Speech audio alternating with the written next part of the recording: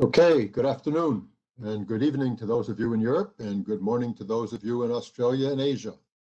Welcome to the closing plenary session of the ESIG 2021 Meteorology and Market Design for Grid Services workshop on the second half of the Texas event on energy adequacy and market design. We've come full circle now, starting the workshop a month ago with the meteorology and climatology of the Texas event. I'm Charlie Smith, the Executive Director of ESIG, and I'll provide a few brief opening remarks. As I think you know by now, our workshop sessions are all being held online and are open to everyone. And I do want to let you know that we're planning our first major in-person event since the COVID outbreak last year, with the Fall Technical Workshop in, of all places, Austin, Texas, during the week of October 25th. Please mark your calendars and look for additional information in the near future. The workshop was planned with the input of our ESIG Offerings Committee, chaired by Bethany Frew of NREL and Julia Matoivasan of ERCOT. The committee consists of the chairs of our 6 working groups and several of our board members. We have a great set of volunteers who really make ESIG what it is, and we encourage you to become involved if you're not already. You can find us on the web at esig.energy, send an email to info@esig.energy to get our monthly newsletter, and follow our activities on LinkedIn, Facebook, and Twitter. ESIG also serves a leadership role in the Global Power System Transformation Consortium, often called GPST, whose mission is to bring together key actors from around the world to catalyze a rapid, clean energy transition at unprecedented scope and scale. ESIG leads one of the 5 pillars that deals with the research agenda for the system operators. More information on GPST can be found at globalpst.org. Regarding logistics for today, I'd ask you to note that the closing plenary session will be 2 hours long. We had a lot of feedback that our 1-hour workshop sessions were too rushed, so we've moved to some longer formats for this workshop. We'll have 5 individual presentations during the first part of the session, followed by a robust discussion and Q&A period after the last presentation. As we're doing with all of our webinars now, we'll be using the Slido platform for managing the Q&A. You should go to slido.com on your device and enter ESIG29, ESIG29, as the event code to ask your questions. Please be sure to indicate the person to whom you're addressing the question. The instructions are also at the bottom of the background slide for the webinar, and you'll be reminded by the session chair. You'll see a thumbs up button next to the question on Slido to allow you to vote on prioritizing the questions submitted. So please keep the questions coming during the presentations and we'll address them at the end. We'll follow up with written answers to any questions we don't get to during the Q&A. Recognizing the limitations of a webinar with more than 100 people on the lines will be muted. So again, we ask you to use the Slido platform to ask your questions with ESIG29 as the event code. Today's session is titled Energy Adequacy and Market Design, the Texas Event Part 2. As you may recall, as I said earlier, the opening plenary session at the beginning of the month covered the climatology and meteorology of the February Texas event this past winter. And today we'll be looking at the resource adequacy and market design aspects up one side and down the other. These are topics affecting everyone experiencing the transition of the resource mix from a conventional mix to one dominated by variable renewables and storage.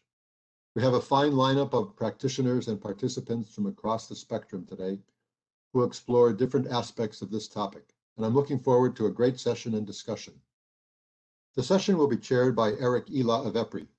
Erik is a well-known figure in the system planning, electricity markets, and operations space. He now serves as a project manager at EPRI, where he's been for 7 years, leading EPRI's electricity markets research after spending time at both NREL and the New York ISO.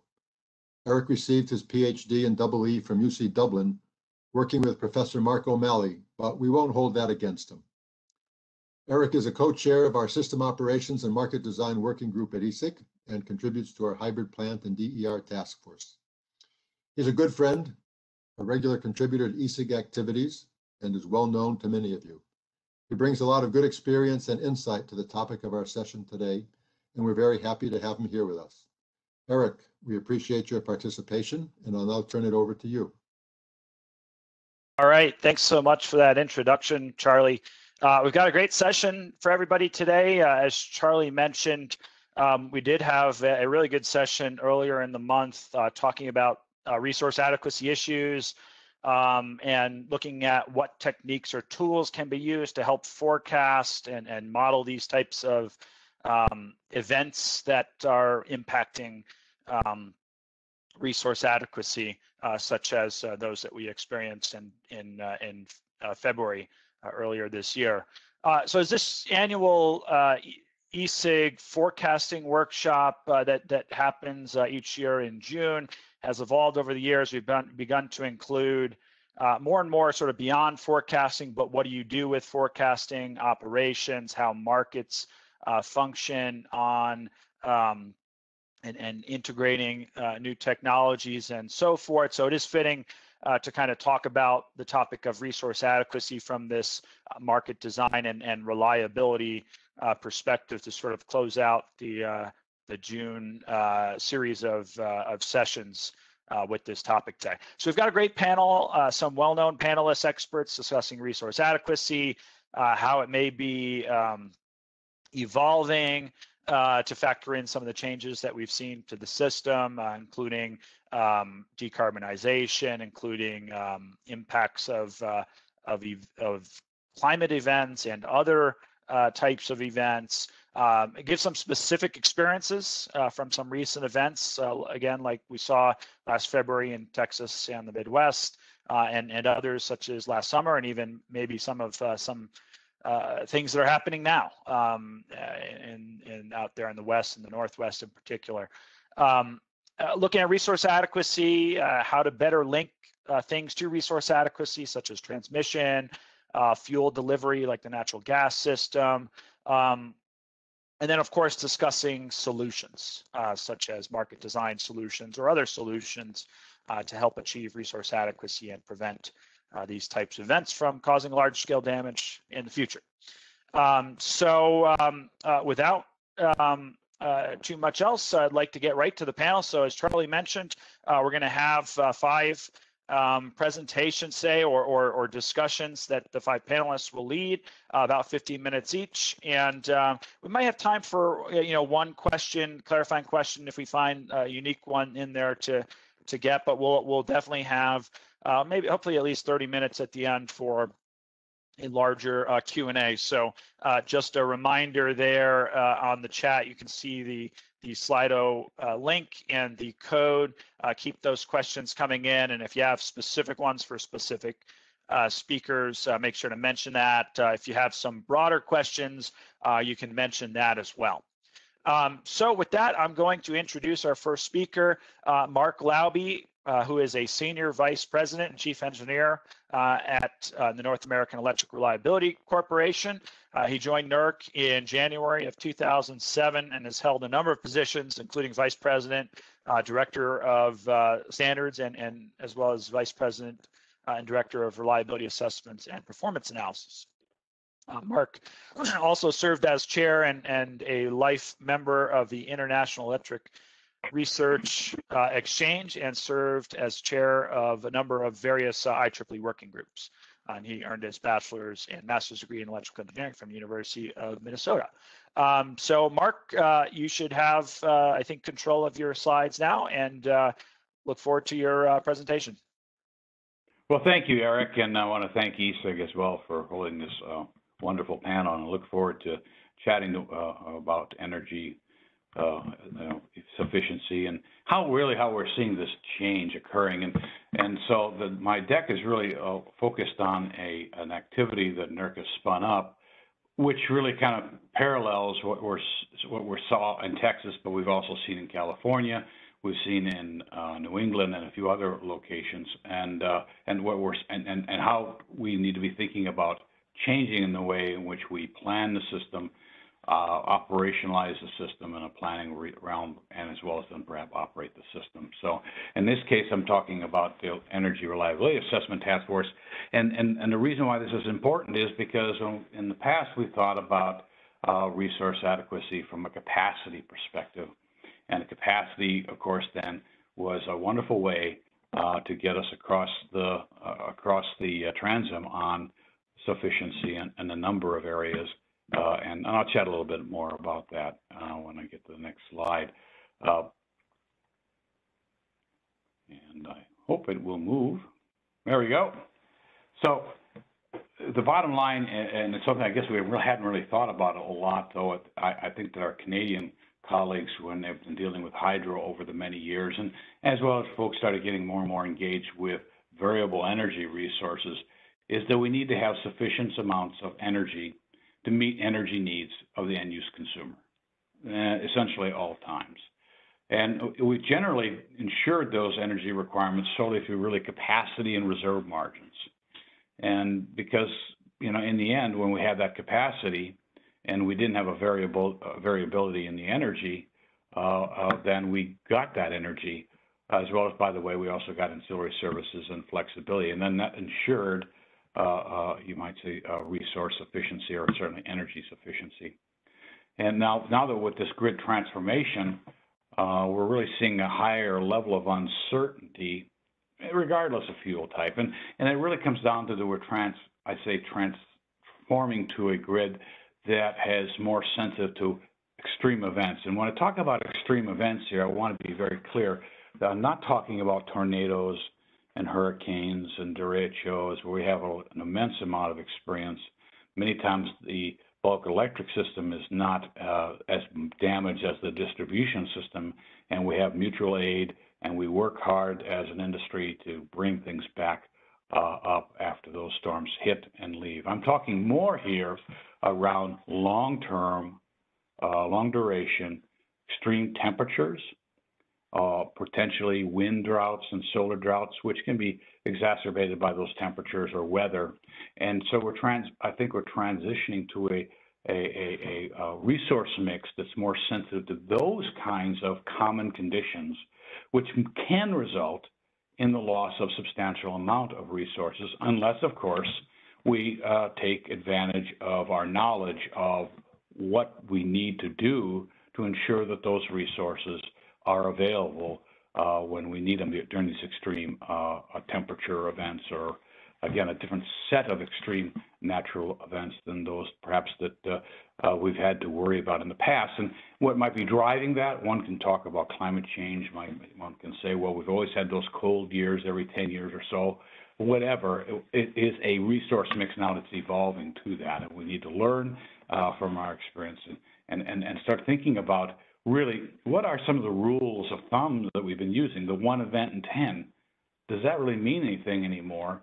Or should we really be thinking about, well, what are my energy needs? What are my auxiliary service needs? What's my flexibility needs? And then back away from that to understand the kind of capacity mix that will get us to where we need to go. And so those rules of thumb may be actually, when you think about how electrification is occurring across North America and the 400 million people that really count on our industry, that 1 in 10 may be something we need to think a little bit more around 1 in 15 or 1 in 20, and think about what the implications are from an energy perspective, ancillary services, and flexibility. What kind of resources are going to get us to where we need to go? So recognizing that, of course, we worked with a number of folks within industry and laid out kind of, well, what are the kind of time frames to be considering here? And you know, as you start thinking of resource mixes in construction, of course, that has accelerated, especially with renewable energies being much easier to build, but even gas turbines sometimes up to 5 years, maybe a little bit less. So we do have some time there to build out. But of course, understanding what are some of the rules of thumbs that we've been using in the past. Some of those are valid. You need to have capacity to get the energy, but you may need more or different types of capacity to get to the energy needs that you have. And that may include diversity, transactions, demand response, a host of other tools in the toolkit here to get there. And of course, then season ahead, I like to think more than just 1 year ahead, but what's my emergency plan in the upcoming season if I see some of these events, how I'm going to manage my generation mix, how am I going to serve load that if I don't serve it impacts the reliable operation of the bulk electric system. We saw that recently, for example, with some of the critical infrastructure loads not being served, be it communications or gas loads. And of course, then operations, how do we make sure we're ready for the next hour, considering the challenges we have. But the whole idea is hopefully get to a point where we don't have these kind of emergency challenges that in the end we had to face in Texas. How do we get to a point where we don't see that problem as much, or we are able to manage or mitigate the impacts? So it was an understanding of this activity because of what we've been seeing in like I said, in New England and in California, and a number of other folks. We saw it also in Louisiana and that area, I would say south of MISO, perhaps in 2018. We saw, of course, the loss of the wind when it got, very, very cold. And that, of course, exacerbated issues in the north because there wasn't anticipated that we'd lose those resources. So learning from all of those things, and how do we do a better job, perhaps, of planning and operationally planning and operationally a better plan ahead of time. So, of course, defining what our study should be, what should we be looking at. It's a little bit different, perhaps, than the kind of the traditional N-1 generating plant. When we have a common condition that can take out maybe 2 times of the largest plants that we have over an extended period of time. So we need to start thinking about those kind of contingencies and what do we want to design to and what do we want to recover from. And of course, that's the whole idea is it takes us down this road of what I'll call design basis. And we're really going to need a kind of good, hard thought way of moving forward on what are expected unserved energy, for example, levels that we find acceptable, if that's going to be the number, which help drive the kind of capacity mix that we want, or what are some of the different types of tools that we need, be it if we're looking at multiple infrastructures as well.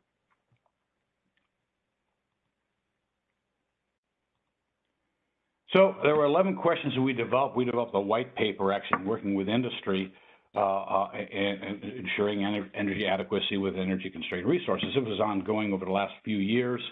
11 questions were asked. They were really then kind of focused into 3 areas. One, the energy adequacy and flexibility for evolving resource mix. Gas delivery security, which is not meant to be cybersecurity, but security in the sense of I'll say energy sufficiency. And then an area called metrics and procedures, which were actually kind of, okay, once we've been able to figure out focus area 1 and 2, maybe we start looking at. So we're not doing a deep dive in those areas. But this group, by the way, this task force stands ready to support the results of the ongoing FERC ERO enterprise inquiry, which is ongoing. So I can't speculate necessarily what the actions are going to be from that particular effort, though I know it is ongoing. They gathered their data and are doing some analysis and working with industry as well to see what the lessons learned are and what some of the actions are going to be. But looking at focus area 1, really what is the mix of resources that are going to get us to where we need to be, where we want to be, given the decarbonization that we're looking for, given the decentralization which will result from this, as well as, of course, then making sure that we get to an energy efficient result, a decarbonized world that we aspire to. What does that look like? And as I mentioned here, a peak hour capacity, which used to be the one driver for that one event in 10, really doesn't mean as much when you're looking at common conditions. We're not looking at random equipment failure here, where you lose a unit because there was a random equipment failure or pulverizer or whatever. We're looking at common conditions over a widespread area, which we are sensitive to. So what do we need to do from an operational planning perspective to be ready? And also, when we plan the system, to ensure that we have a robust system that can withstand these kinds of events, which we're going to see more and more of. And of course, ensuring that we have the kind of flexibility we need to offset ramps that are going to potentially occur unexpectedly, perhaps during the day, if, for example, snowfall happens that we didn't expect, or if it's a wildfire impact or cloud cover that appears unexpectedly as well. The second focus area, of course, this really a lot of interest in how we deliver gas. As you know, the gas system itself wasn't necessarily built Though there's some parts in North America, certainly in Florida, where gas systems were built to serve natural gas systems, gas generating plants. But generally, there's a host of different other loads that they've been built for and to support. And now we have this rather heavy dependence on the gas system to support natural gas especially when other resources are not available. And interestingly enough, of course, they're counting on electricity sometimes to winterize their loads. So how do we ensure that their winterization is not offset by being interrupted? And of course, once you have that interruption, it takes a long time to be able to bring them back online. It's not one of those things we just turn on and off. So understanding what are some of the implications of the gas system and the electric systems and how they're becoming more and more dependent. How do we ensure that certain parts of that system are going to remain supportive of the energy sufficiency needs? And some of that will have to do with unit winterization, I'm sure. Some of that will have to do with winterization of the gas system, as well as some of the, as I mentioned before, some of the other types of things around plants being operating regimes and what have you.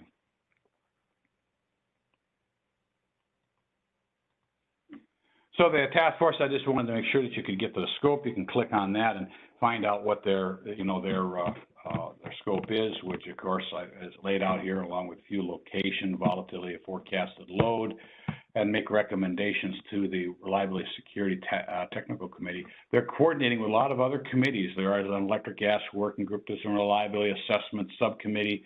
There is one group that focuses solely DER, which is connected to the distribution system, how to manage all that. And of course, they stand ready now also to support the actions that will come out of the FERC ERO enterprise inquiry.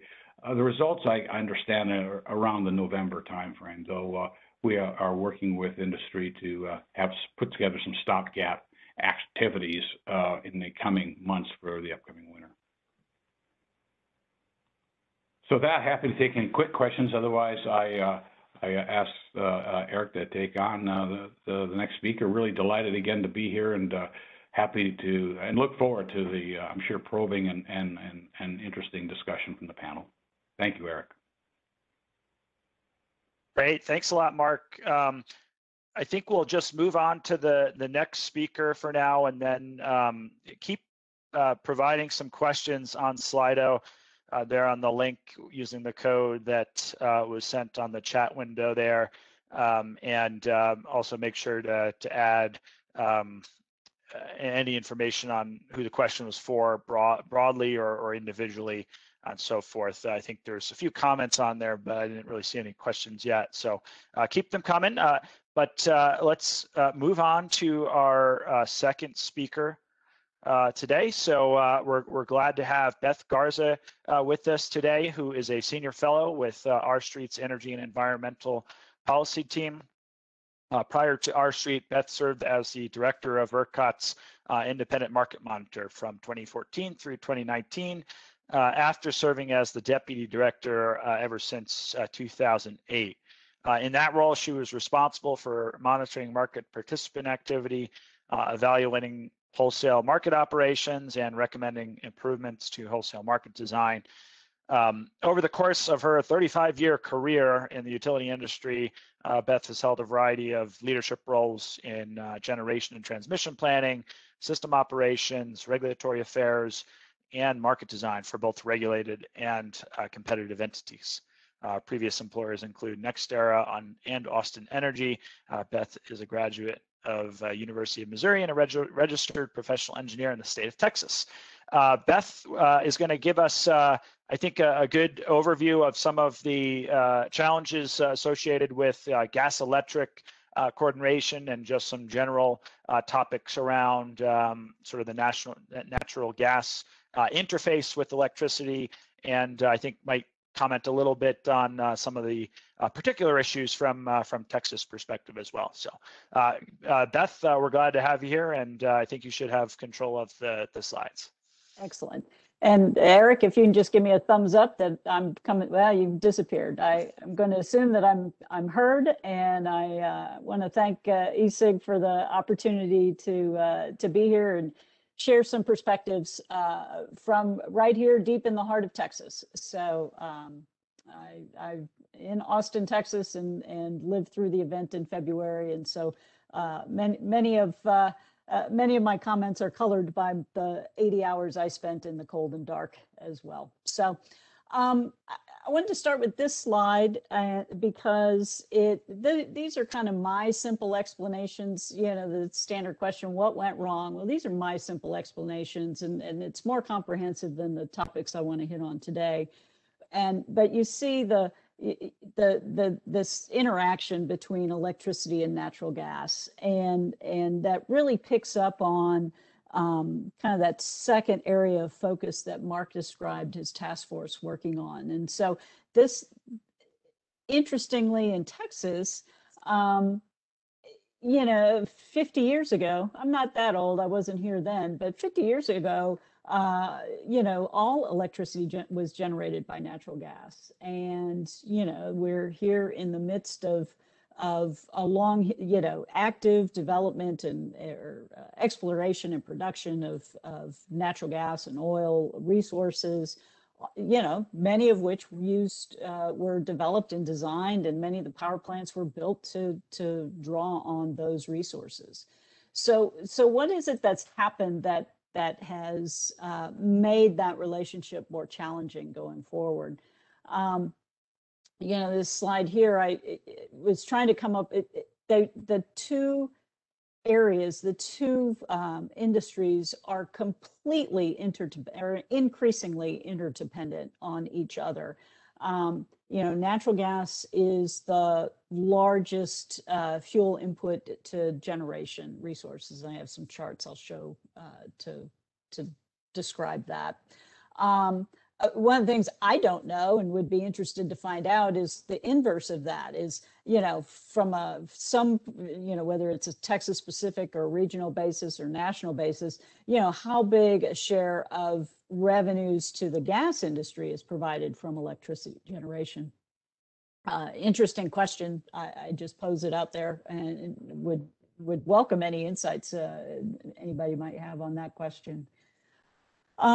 Both markets interact with each other and provide financial opportunities for the other. And what do I mean by that? It's, you know, there are opportunities to buy natural gas forward. There's opportunities to buy electricity on a forward basis, and then potentially sell sell some of that back at real time, if that makes sense. One of the differences is this, you know, one of the concerns that we hear about during the event was you know, gas facilities were not fully, didn't have all of their electricity needs fully met. They were, you know, they didn't have enough electricity to keep their facilities warm and operational. And that's a shift, you know, whether that's electricity for heat tape or whether it's this industry transformation on the gas side, whereas pipeline compressors used to be fed by, you know, basically natural gas, you know, fed off of the pipeline, you know, the source of that the pipeline was carrying itself. That is less common now, and most compressors on pipeline, my understanding is most compression on natural gas pipelines are electric motors. So again, increasing that interdependence. Back to the market thing though, you know, one of the issues were natural gas facilities were unable to deliver or transport because of lack of electricity.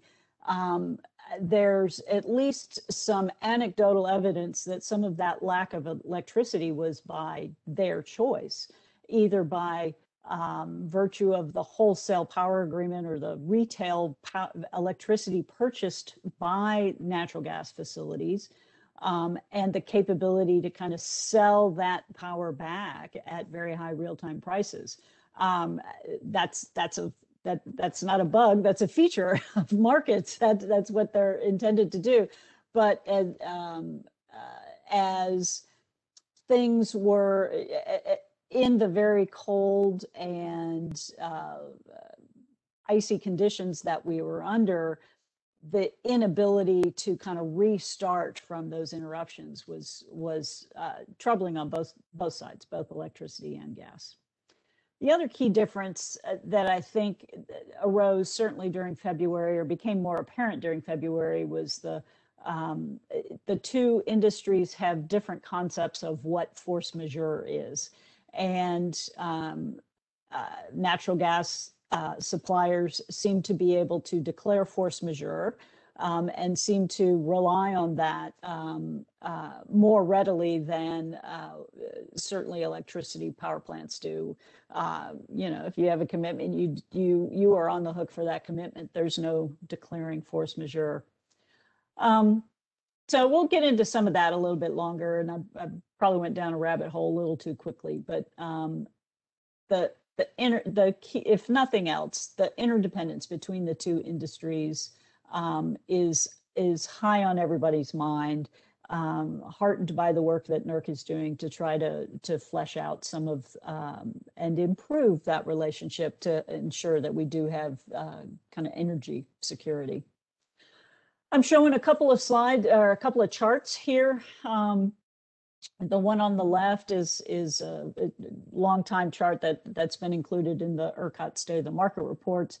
This sort of bright blue in the middle represents the natural gas share through the years, and it has remained fairly constant. And you can see that on this top chart here on the right.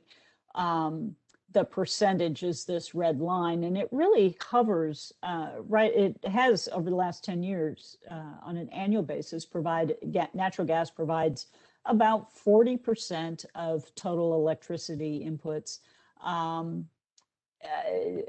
you know, consistently. I got curious about February in particular and thought that there might be more variability in a February month, right? Versus, you know, cold weather versus not so cold weather. And that's what this bottom chart here is. It's just the input, or how much electricity was generated from natural gas in February in the Februaries over the last 10 years. And this chart includes 2021, the top one does not. And I've showed a little bit of my sort of quick estimate of how much more generation there could have been but for the outages, how much more natural gas generation there could have been but for outages. And you can see from the bar basis, you know, just a tremendous amount of increase in total requirements if generation and supply had been available. And speaking of generation supply, lack of availability, there have been a variety of charts that ERCOT has produced trying to summarize the various generator outages and derations. This one shows that by fuel type over what I would call the frozen week, starting Sunday, February 14th through Friday. And the important thing to take away here is just the large volume of outages related to the natural gas fleet. And there, at this point, ERCOT has published what I would consider to be preliminary data about the causes of outages. But I'm here to share with you, as somebody who has worked with that data, it is a messy data set. It is the data that is the basis of some ERCOT charts that you may have seen related to outage causes is not data that I would put a lot of faith in. And the real cause of outages has to be sussed out through kind of a more rigorous, detailed discussion with the generation operators. And that's what's happening now. And that information I expect to become public later this year. So at this point, this is the kind of the net deration. Again, the point is natural gas derates were a big part of that. Some of that is going to be failures of the power plants, and some of that is going to be failures of natural gas supply. And at this point, from my perspective, I would not put a lot of faith on how much of each of those two types we actually saw. Excuse me. Another thing we saw was natural gas prices at never before seen levels. I'm trying very hard not to use that word that seems to apply to everything at this point. But absolutely, natural gas prices rose to levels that had never before been seen. As high as, and these are index prices, these are index supply prices for natural gas reaching $350 a million BTU at key delivery points. That's the Houston Ship Channel and Katy, which is the Houston area. The Katy index is the index that's used for the basis for some specific or top pricing outcomes. Waha is a West Texas location for those that may not be familiar on the gas side. But important to note, supply is just one, or the commodity is just one portion of natural gas. You have to get the gas to your power plant to actually be able to generate. And these index prices do not reflect delivered prices to power plants. And although there's no good comprehensive or transparent data set that says what delivered prices were at various locations, rest assured that they were much higher than these prices, indicating to me, not only a scarcity of supply but of transport as well.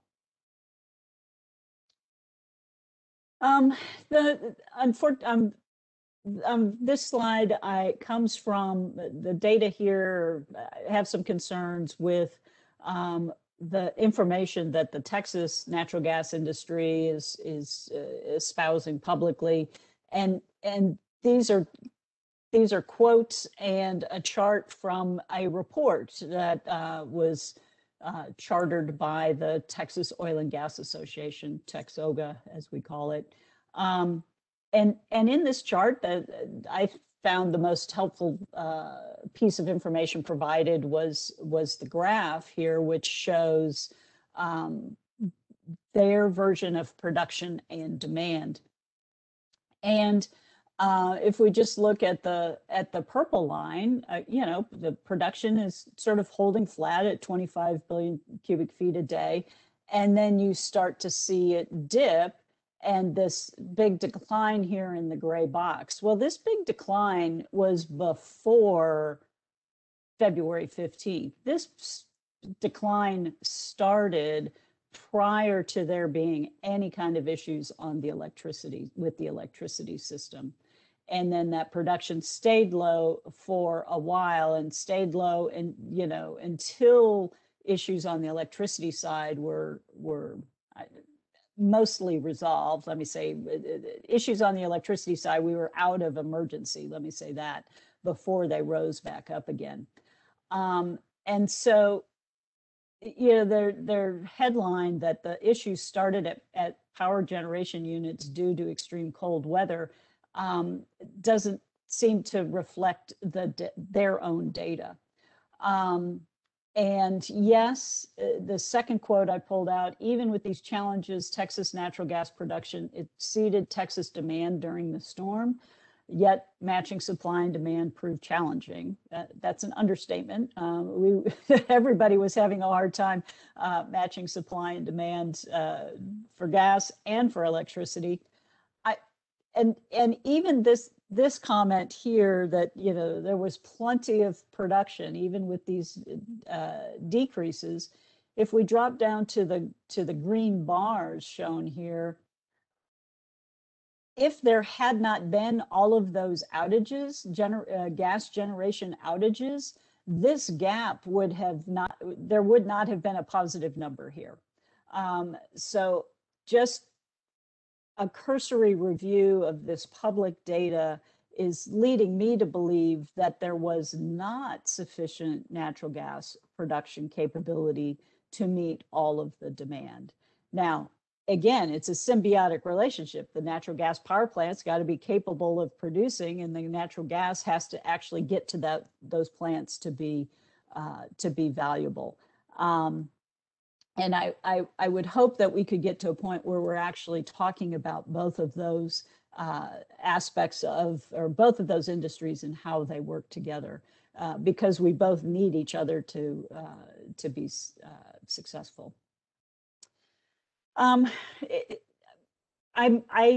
am not a natural gas expert, as Erik read off my bio. Hope you may have picked up. I'm on the electricity side and have been for many years, and so I understand my limitations and potential biases because of that. But I do want to talk about kind of the Texas natural gas industry and the difference between the interstate pipelines that are regulated by FERC and the intrastate systems that are regulated by our state commission, unfortunately named as the Railroad Commission.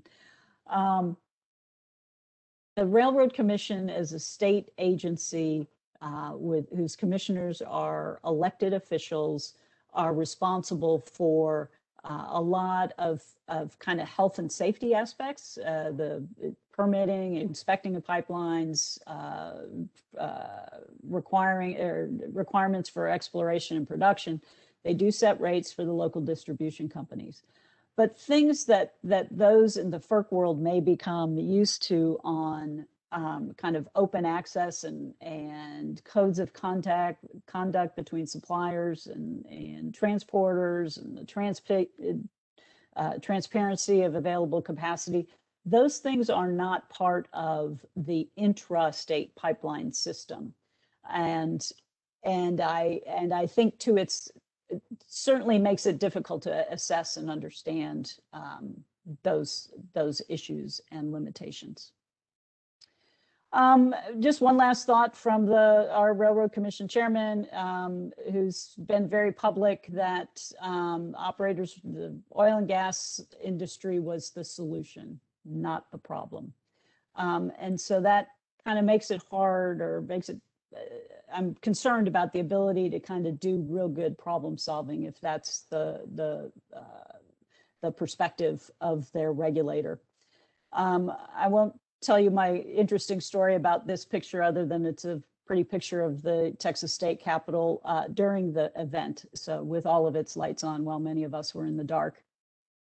And I'll just show this slide here at the end of the variety of things that have been enacted related to, this is just a subset of everything that's been in legislation, but a subset related to that interaction between electricity and gas.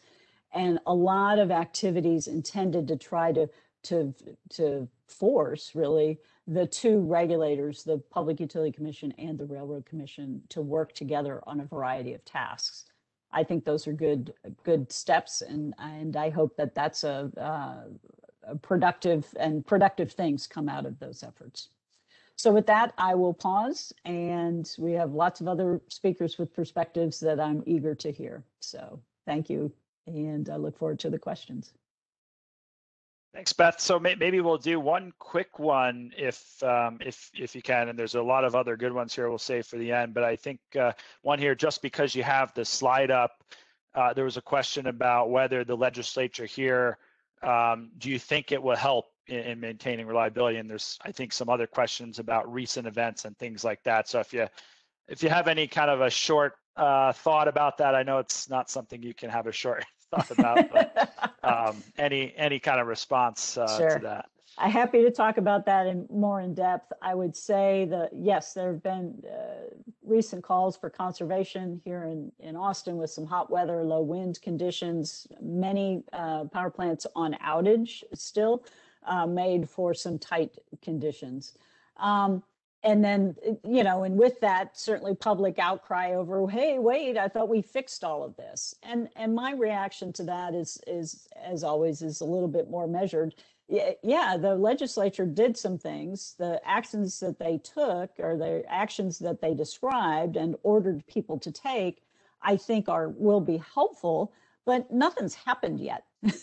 I mean, you know, when people say, you know, we fixed the grid, I don't know what that means. And it's not like you know, snap your fingers and there's all of a sudden new power plants installed, or new entities that have lots of money that they've invested. That stuff plods along slowly, but progress is being made. Rule changes were enacted or approved this week just by ERCOT. Forward progress is being made, but none of these the problems are pervasive and complex. Those kinds of problems are not solved quickly. Great, thanks, Beth. So I think we'll move on to the next speaker. Of course, a lot of good questions on there that we'll revisit during the Q&A. So next we have Erik Stenclik, who is a founding partner of Telos Energy and is an industry leader in power grid planning operations and reliability. Erik has over a decade of experience helping clients across the electric power industry around evolving markets, adapting to changing technologies, as well as accelerating clean energy integration. He has expertise in deregulated power markets, wind and solar integration, battery storage, and resource adequacy. Before Telos, Erik spent time at GE's Power Energy Consulting, most recently as the Senior Manager of Power Systems Strategy. Erik holds an MS degree in Applied Economics from Cornell University and BA in International Relations from State University of New York College at Geneseo. And Erik's also, I think, leading the Resource Adequacy Task Force at ESIG. So I think we'll hear a little bit about what they're doing there and some other thoughts about how to rethink resource adequacy. So Erik, you should have control of your slides there, and I look forward to the talk. Thank you very much, Erik, and thank you all for participating. Really looking forward to the rest of this discussion, and appreciate the panels that have already kicked this off. So I think Mark and Beth really went over some of the precursor work here, so I can clip through some of these early slides. But what I wanted to do here is not just look at Texas, but wanted to compare and contrast what happened in February in Texas. Apologies, there's a typo there. But compare and contrast the February 2021 event to the August 2020 event in California. And I think that comparison and contraction is really useful for understanding how resource adequacy methods need to evolve, and really look at this from not just kind of a root cause of what happened in these events, but really what it means for resource adequacy analysis more generally. As Erik said, I'm leading the ESIG Redefining Resource Adequacy Task Force. We're coming out. We've had a few deliverables thus far. You can find on the ESIG website, a webinar, some blog posts. We have a white paper coming out here shortly, I suspect here in July. So that covers a lot of these concepts. So again, what can we learn about the California event and the Texas event? You know, not surprisingly, it's all about the weather. I think the thing these two events have in common is we saw record-breaking temperatures in both events, obviously on multiple sides of the spectrum here. We had record-breaking temperature in the West, and again, this was a regional event, so you had a heat dome that occurred across large swaths of the Western United States, especially in the desert Southwest, not very dissimilar to what we have going on currently in the Pacific Northwest. And I'd say from California's perspective, somewhat fortunate that at least for now has dodged some of that extreme heat. And then in Texas as well, obviously this again was record-breaking temperatures, extreme cold, and again a regional event. So this is not isolated weather. This is across large swath of the central United States. And in both cases, these were extreme, right? In the California example, it was a 1 in 30-year event. I think you have to go back about 30 years to get temperatures that high for that sustained period of time. Maybe that's already broken again this year. And in Texas, it's a 1 in 100-year event in parts of Texas. So, a question here when we start thinking about resource adequacy analysis is, how should we take into account climate trends in the analysis? Are these events getting more frequent? If so, how do we still rely on historical weather observations, but do so in a way that we can capture trends and what we are likely to see in the future, regardless of what's happened in the long-term historical record? And this brings up a separate discussion about what a 1 in 30-year event means and what a 1 in 100-year event means. Is that something we want to plan our system to capture these extremes? And I think there's some questions going on in the chat now of, why are we still using a 1 day in 10-year loss of load expectation metric? Should we use something else? And I'll get to that in a little bit, but just looking at kind of probability in a 1 in 10 may not be the best indicator for how we should be evaluating this.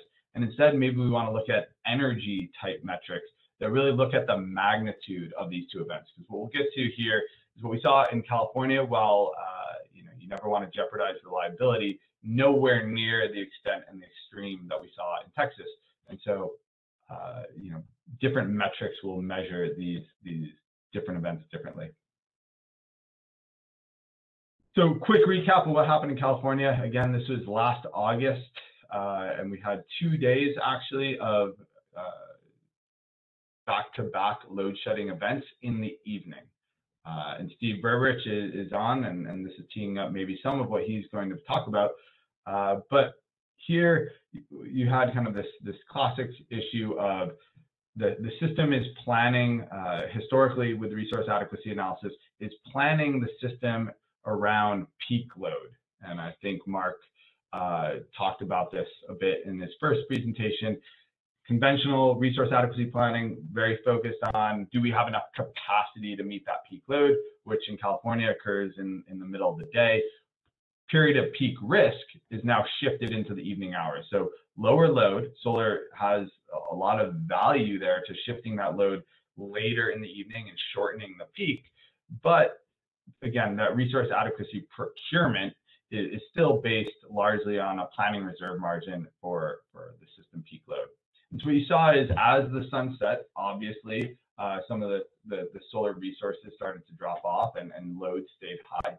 And so you had some resource adequacy or load shedding events that took place in the evening hours. I don't have the numbers offhand, but call it about 2 to 3% of system load, and it rolled across the system for anywhere between 15 minutes to 90 minutes. I believe part of the reason it lasted a full 90 minutes was because one of the breakers that was open had to go be manually closed. And for the most part, customer interruptions were relatively short, but still, this was a classic resource adequacy shortfall. It was very political at the time and caused a lot of disruption. So contrast that with what happened in Texas. Again, we've already had a couple of panelists talk about this, but order of magnitude different in the impact to customers. We're talking potentially 20, 30% of system load dropped at times, really hard to know exactly how much. We saw over 20 gigawatts of fossil generation, the natural gas, coal, nuclear fleet offline due to outages, several thousand megawatts of wind due to cold weather shutdown and icing constraints. So huge swath of the system on outage. And again, this was a multi-day event, so 3 or 4 days of consecutive load shedding at magnitudes we've really never seen before. So again, very different events. And from a resource adequacy perspective, how do we plan for this? So first, I want to go back to just prior to these events. So as system operators, all of these folks are tasked with making sure there's enough resources on the system to serve load. And so each of them will go through a seasonal assessment prior to that season's peak load to determine if there's sufficient capacity. I won't read through these excerpts word for word, you have them, but I think it's very interesting to see from an analytical perspective what happened between these two events. On the left, you have an excerpt from the CAISO Summer Loads and Resource Assessment. Again, this is about 3 months prior to the load shedding event. And the tagline was, you know, CAISO and the California entities believed they had enough capacity to serve load through the summer. But what I think is really interesting here is the CAISO report really hit the nail on the head of what the resource adequacy risk was, why it was going to occur, where it was going to occur, how it was going to occur, and really looked at, you know, there was risk if there's lower levels of imports assumed late in the summer when hydro generation was at a lower availability, later in the day when solar generation is at or near zero levels, and if a heat wave occurs that impacts a broader area than just the CAISO. And so to me, from an analytical perspective, the resource adequacy work was really targeting, it was capturing this risk, it was measuring it fairly well. Again, when we do these resource adequacy analysis, we don't design the system to go to zero loss of load expectation. There is going to be some probability of an event occurring. The analysis, you know, captured that risk. Now, the separate discussion is that level of risk adequate, or should we be designing the system to be more stringent? But the methodology maybe captured the risk on the horizon well enough. The other thing, you know, whether this analysis here translates to proper procurement in California, that's a separate discussion. Still a lot of procurement in California is done on that planning peak reserve margin, not necessarily on this resource adequacy analysis. That's a discussion for another time. Flip to the ERCOT, again, the seasonal assessment for resource adequacy. This was published in November, so a few months prior to the February event. And, you know, it highlighted there is risk of extreme volatility in the weather, but the tagline was sufficient generation to adequately serve our customers, and really no discussion of this possibility for a large swath of the gas fleet going on outage. If you look at the way that capacity is measured, essentially gas capacity was measured being available except for derates due to forced outage. And so what can we learn from these events?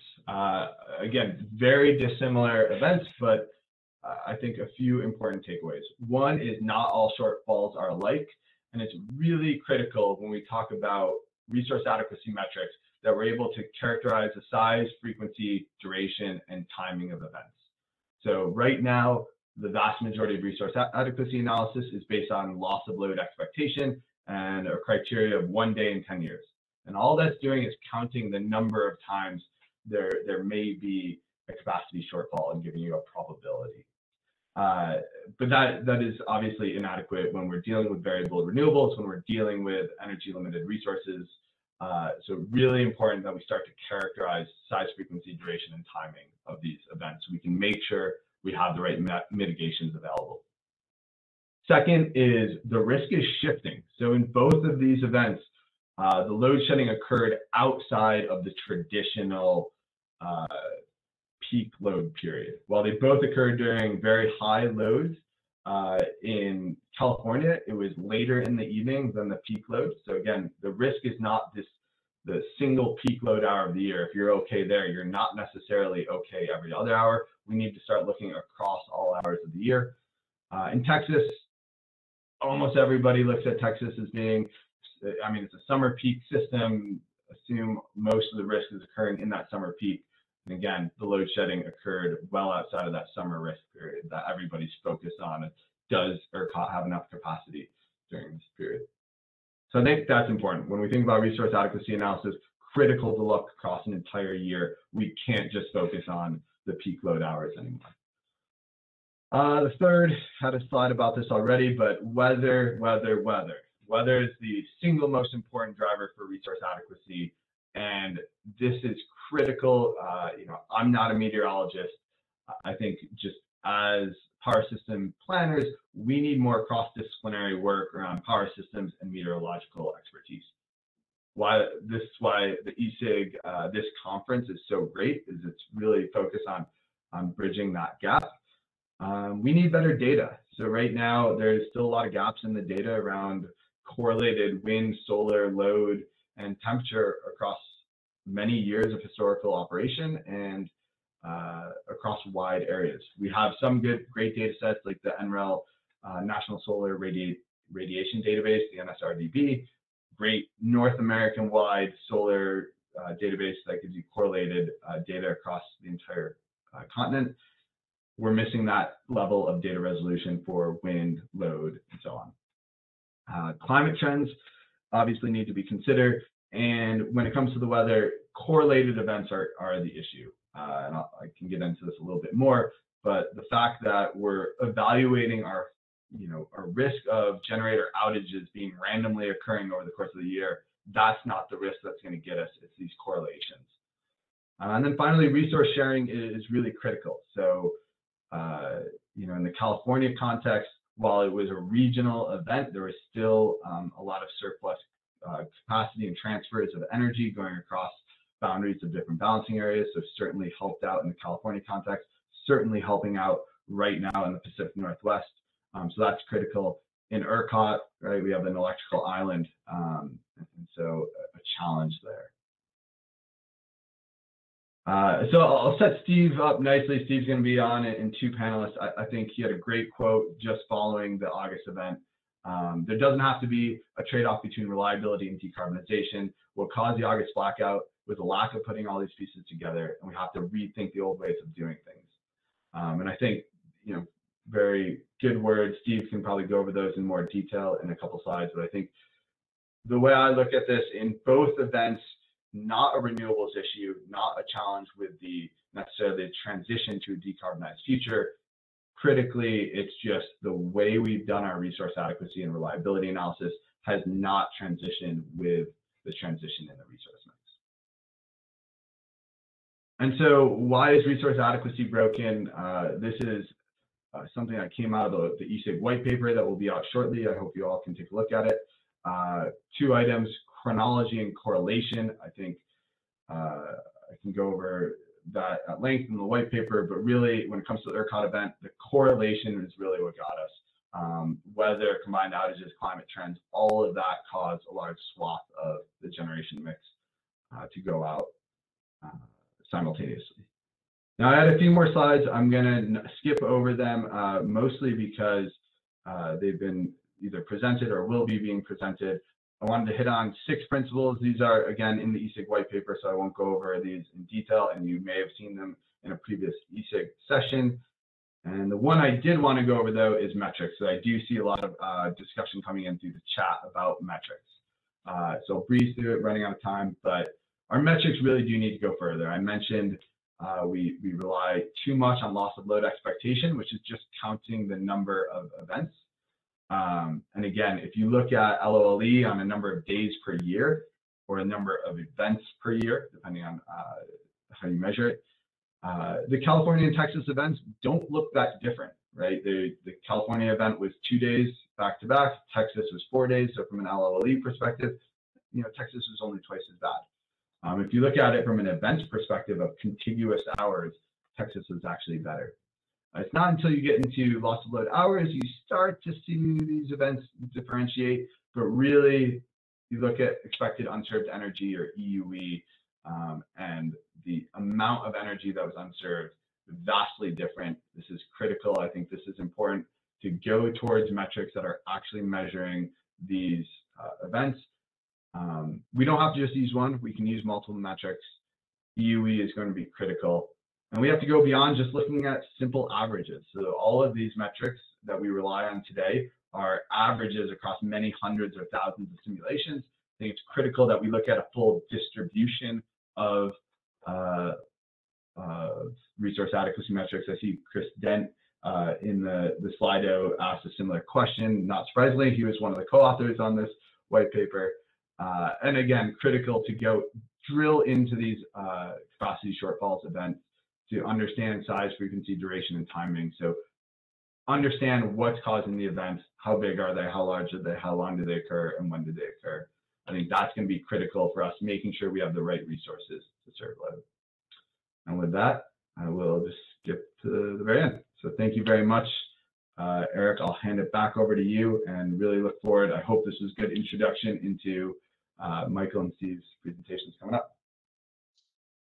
Great, thanks a lot, Derek. I think in the interest of time, we'll move on to the next speaker. A lot of good questions on there that I know Derek will respond to in the panel session later. So next we have Michael Goggin. Michael's actually pinch hitting for Rob Gramlich today, who had a last minute related activity that came up. So Michael was able to step in and sub for Rob.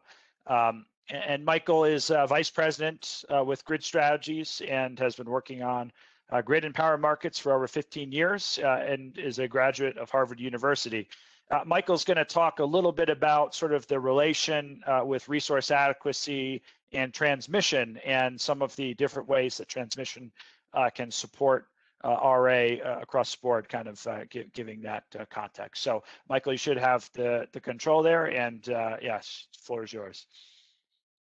Great, thanks a lot, Erik. And I think this is a nice segue from Derek's presentation. It is all about the weather, and I think really one of the key lessons we're going to see here is that the grid allows you to have areas that are larger than the weather.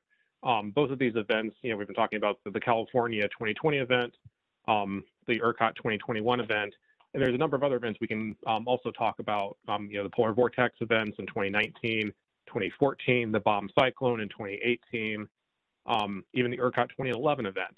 And all of these, they were fairly large for a weather system in terms of their geographic scope, but the grid is still much larger than what these events were. And that, I think, is really key to seeing what I think was one of the best solutions for preventing reliability of bad reliability outcomes in these events is making the grid larger and strengthening the grid we have, so that if you lose generation supply in one region because of gas system failure, because of equipment failures and extreme weather, and again, this is not just a cold snap. It can be extreme hot. It can be a hurricane. I mean, there's a number of things that can cause these, and all weather events like that have a limited geographic scope. Sometimes they're like the California heat wave. They're large. They cover multiple states. But I've never seen a weather event that covers the entire country with a similar intensity across the entire area. And so that's really, I think, where the transmission comes in, is that the transmission allows you to aggregate supply and demand from an area that is larger than is being affected by the weather. And so it's critical on the supply side. On the demand side, obviously demand goes up when you've got severe weather, either extreme heat or extreme cold. And then obviously the same phenomenon and the same factor is at play when we're looking at renewables. By making the grid larger, you cancel out those local variations in the weather, which helps you with the variability of wind and solar, but also the capacity value. If the wind isn't blowing here, it's likely blowing somewhere else. You get time zone benefits or even north-south benefits with solar, just because the sun is in a different position in the sky over the course of the day or the year. And so a larger grid is tremendously valuable for making it bigger than the weather, whether in one of these unique severe weather events or just the everyday fluctuations in wind and solar output, as well as electricity demand. So turning to the events we're looking at here, this is a chart from the morning of the February 15th, which is the Monday of the ERCOT event. ERCOT's not on here, but their power prices were extremely high, as were those in SPP, which is also not really reflected here. This is showing MISO and PJM. And I think there's a few things to take away here. Obviously, there's a very strong east to west price gradient here. Power prices in MISO were very high. Then you can see that there's this interesting negative price zone kind of running across the MISO PJM seam in kind of the Illinois, Indiana region.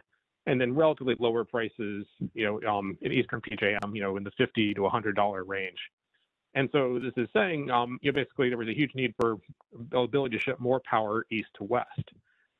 However, this is not nearly as dire as the situation was in ERCOT. The power prices there were at about $9,000 per megawatt hour for about 4 days. And obviously, there was there was, as we just heard, 10 to 20 gigawatts of unserved energy above that. And I think that's really a tale of, things were bad in MISO. There were rolling outages for a brief period, same as an SVP, but it's not nearly as dire as the situation is in ERCOT. I think that is in large part because of the degree of interconnectedness. ERCOT has minimal ties to the outside world. During this event, only about 800 megawatts were functioning. In the very initial part of the event, it was a little higher than that. It was like 1,300. They're tied to the tie to Mexico was curtailed basically when gas supplies going into Mexico were cut off because of the event, and then basically Mexico can no longer send power back north. So they were ERCOT was basically relying on an 800 megawatt tie with SPP, and even that was partially cut when SPP ran into shortages and started having to deal with its own outages. So ERCOT having those limited ties really put it in a bind. They had nowhere to go to source more power.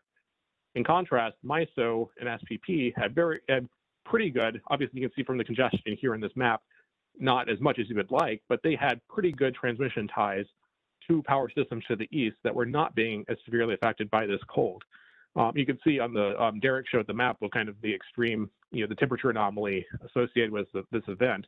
And even if you go over to Mississippi, Alabama, Tennessee, the temperature anomaly was not that high. TVA prices, and we have a report coming out in about 2 weeks that does a much more deep dive on the value of transmission during this event and other severe weather events. And there's going to be lots of numbers and power price data and that. So check that out. But I can say that basically TVA prices during this week averaged about $100 a megawatt hour. You contrast that to the routine, basically for most of the week, $9,000 prices in ERCOT. There's obviously a tremendous amount of value if you had more transmission there. And it's not just a conceptual thing to say, oh, we could have had more transmission there. There are proposed transmission lines that would have done a lot of these things. There's the Pattern Energy has proposed the Southern Cross transmission line, which would run from ERCOT into Mississippi, potentially interconnecting to either Southern Company or TVA or another of the power systems there.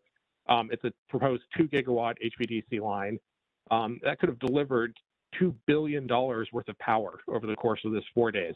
It's pretty straightforward math, $100 on one end, $9,000 on the other end. Extremely valuable power, would have kept the lights on for hundreds of thousands of people in Texas, kept the heat on, potentially even saved lives if this line were in service. And we can build other transmission lines like that. There have been proposals to build from SPP to PJM, SPP to the southeast. Both of those were clean line lines that have since been bought by others. So there are proposed transmission lines out there that would have really been tremendously valuable during this event. We just need to be able to build them. And I'll talk about that and then towards the end of what we need in terms of policy to be able to build these. And we've seen, again, every weather event is different, and it's often these transmission lines, if one was extremely valuable, in this case, delivering power east to west, we saw the exact opposite in the polar vortex event in 2014, and in the bomb cyclone in particular, where the Midwest was, the temperature anomaly was not that extreme. It was on the East Coast where, the situation was most dire.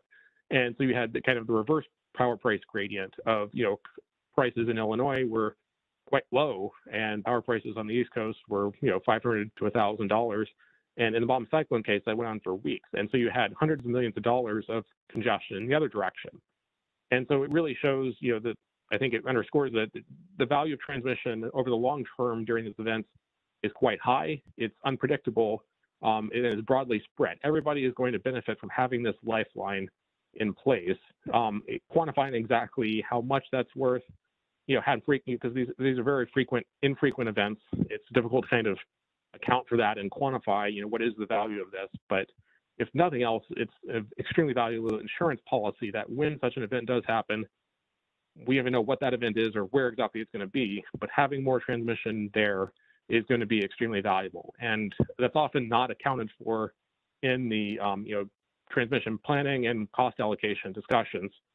These events are typically not accounted for. You just kind of do more routine production cost analysis, and certainly there's no valuation of the hedging or the insurance value that transmission provides for these types of rare events but which we seem to be seeing increasing frequency of. So yeah, so moving on a little bit, the other studies have, confirmed this. These, I think there's a lot of literature out there coming up with, and ESIG has done its own work coming up with, looking at these different maps for transmission. I think there's a lot of commonality in terms of identifying where the transmission is needed. As I mentioned, making the grid bigger than the weather is critical for these severe weather events, but it's also something we need to do anyway to make a high wind and solar penetration grid work.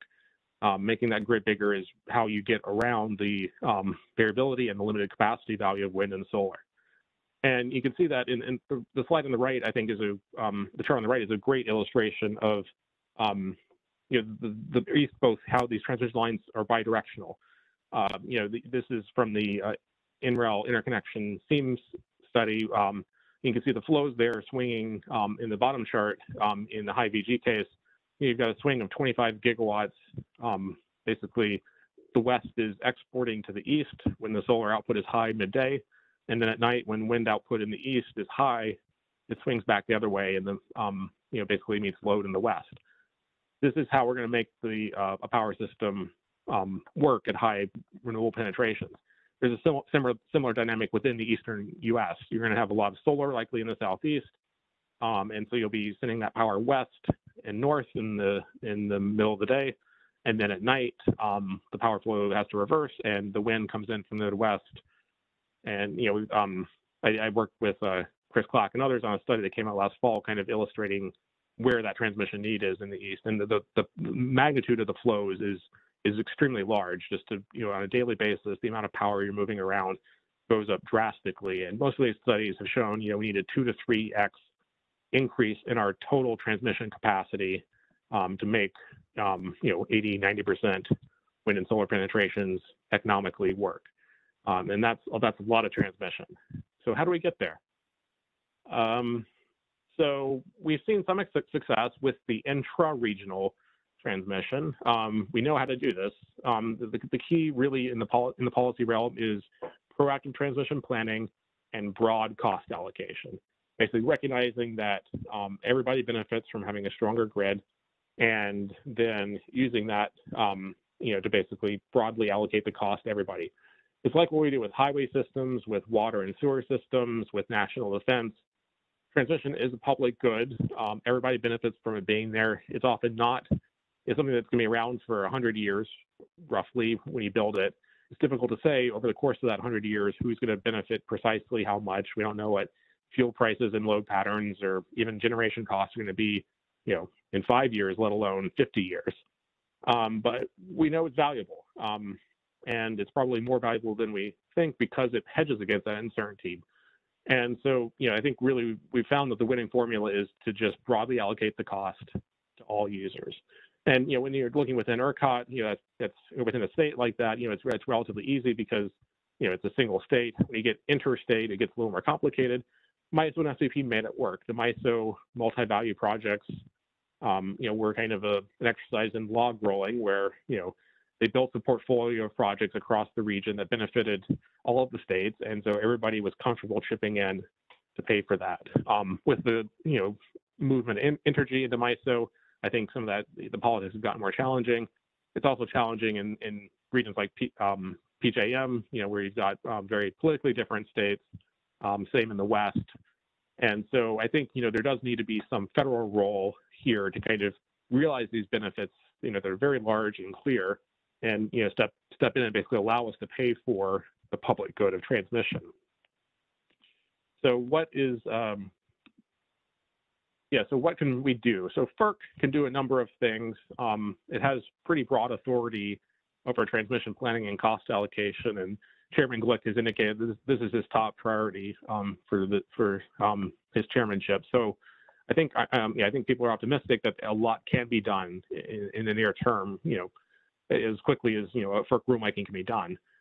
And I think that process has already started. There's been a lot of movement to begin the conversation with NERC and others, and kind of lay the groundwork for I think a rulemaking that can really do a lot to move things forward. So we can do a lot within traditional transmission planning and cost allocation. one of the things we learned from the multi-value project in projects in MISO is that you must look across benefits. In many regions, we the planning is done within a silo of different transmission benefit categories. So you'll have your transmission planning for reliability, you'll have your transmission planning for generator interconnection, and you'll have your planning for economics. And most transmission lines do all three of those things. But in most regions, we studied them separately, and that's driven because the cost allocation, depending on which bucket your line gets put into for the planning process, that determines who pays for it. And so all the fighting is over who pays for it, and that kind of steers projects. That's not the right way to do transmission planning. You need to look across those benefits to optimize and make sure you're building the right transmission. And also, if you're not doing a multi-benefit analysis, you're undervaluing transmission. If you're looking at the value of a line only for economics or only for reliability, you're missing a large part of the value it has. I think there's a number of other reforms we can make to how transmission is planned. Looking at longer time horizons. Again, these assets last extremely long. We shouldn't be using 10, 20-year life frames to represent their value. There's interregional transmission. Obviously, things are even more complicated. The current system is completely broken with regards to planning and paying for interregional transmission. It's not working anywhere in the country. In large part because of these fights over who pays for it. And the planning rules are set up around that to kind of steer projects, any project that is politically contentious or it's not clear who would benefit, it basically is not being allowed to go forward. And so we're seeing no real interregional projects moving forward in the current realm. And can be fixed. FERC has that authority and can do interregional transmission planning and cost allocation. And an important thing is we should be planning for the generation mix. We plan for load forecasts, particularly for things that are driven by state policy. We need to be incorporating that into the planning. So one or two more slides. So we're not only looking at FERC. I think there's a lot that can be done in Congress, and this is moving along well. You may get a little distracted by the back and forth in the news and what's going on, but I think the fundamentals are that there's likely going to be a very large bill passed through reconciliation, which is this obscure Senate practice that basically, with 50 votes, the Democrat majority will be able to move forward a large bill that pays for a lot of things and does quite a lot. And there's a lot of talk about putting a number of transmission measures in there, including a investment tax credit. There's even direct funding. There's even discussion of something like an anchor tenant program where the federal government would come in, kind of like a loan guarantee, but they would be an early investor in a project, and then they would be able to, in a transition project, and then they could resell that over time, kind of take the risk out of it, and give the project the critical push it needs to get started, and then as more subscribers come on, the government can sell out its position. Other loan authorities and just DOE funding research. I think there's a number of studies that DOE has done that have helped kind of move the ball in transmission, but there's more that can be done, I think, with offshore wind in particular, designing those grids and just kind of, laying out the benefits of transmission, I think kind of helps sell it. Obviously, Congress directing FERC to do things and then funding states to participate in the process. There's even citing stuff that, can be done. Here's a fair amount on this. So the map at the right is something that Rob and I came up with. These are 22 transition projects that we're calling shovel ready or ready to go. This report came out a few months ago with some assist from the White House in promoting it. And so, some of the lines I talked about are on there, but basically, the story is we've got a lot of transmission that can drive a huge number of jobs. We're looking at over 1 million jobs being created and could, drastically increase our use of wind and solar, provide large consumer benefits. All that's outlined in our report on that. And federal action, the planning, the cost allocation, and then deciding some of the stuff you see here.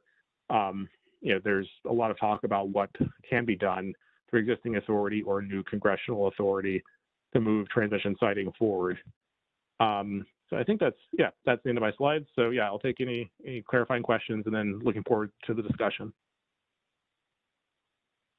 Thanks, Michael. I think we will move on to the last speaker, and looks like a lot of good questions for the panel as well.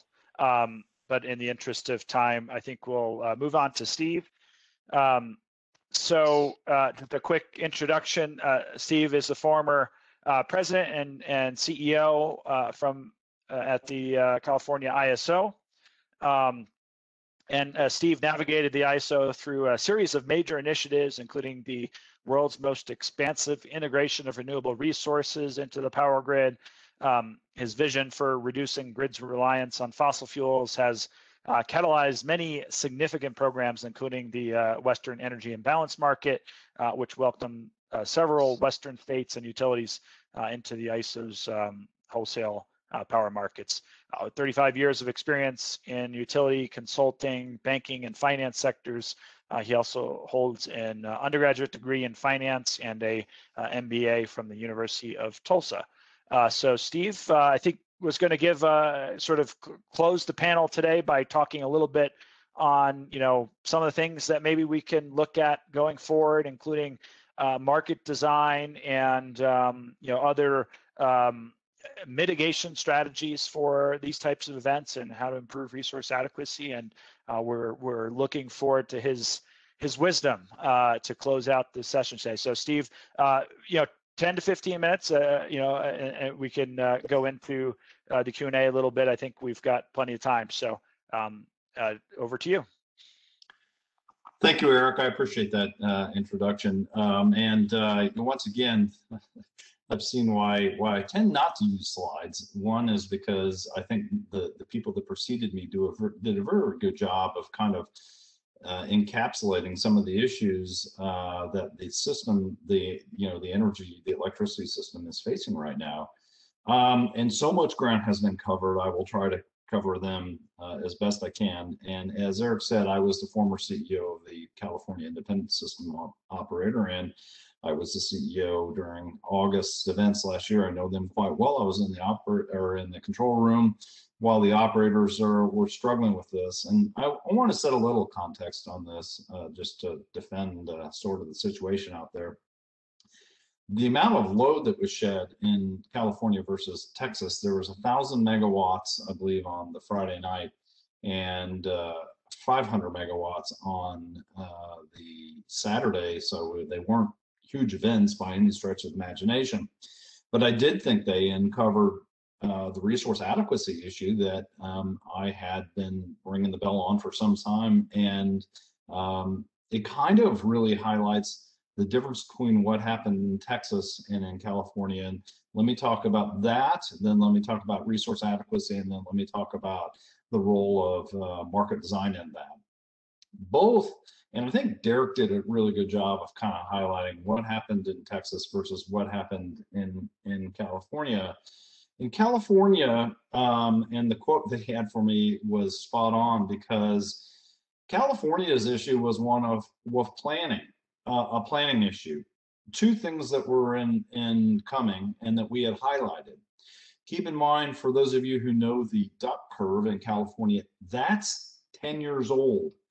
That we had major ramps in the afternoon and tight conditions in the evening is not new news. And it was exacerbated by the fact that the coal and other big assets in the West are in the process of being retired. And so imports were under pressure too. And we highlighted that very event, not only when we talked about the summer assessment, but the prior year, we had spoken to policymakers and regulators about the risk event in a high load period across the entire West. And we would have trouble, and we did. But again, I think it was a lack of planning, because as Derek pointed out, the resource adequacy program in California is designed to cover the peak load period. The peak load period is at 4 o'clock in the afternoon. The net peak period, which is the peak that occurs when wind and solar are no longer available, happens more closer to 7 p.m. And being resource adequate for that time frame was not properly addressed in the resource adequacy program. And until that gets done, I think California is going to be running tight. You have to provide for those evening hours when the load is still high and solar is no longer available on the system. Texas I think is a different issue. And I know many of the leaders here in Texas as well. And I will highlight that the Texas issue was, I think, a matter of not preparing the risk tail for a cold weather event, because the system is designed for hot weather events. And I think both California and Texas highlight the fact that we're going to have to evaluate the risk tails differently. The 1 in 10 risk of load loss situation is no longer a proper metric. And so resource adequacy has to be addressed as best it can. Let me further go into Texas. Texas resource adequacy is one issue about it, but the Texas issue was a complete breakdown in the whole supply chain. The electric system could not supply electricity to the gas system. The gas system could not provide gas to the electric system, and you got this downward vortex of trouble. So that's essentially what happened in Texas, and I talked about what happened in California. So now California, though, has a different mode for resource adequacy.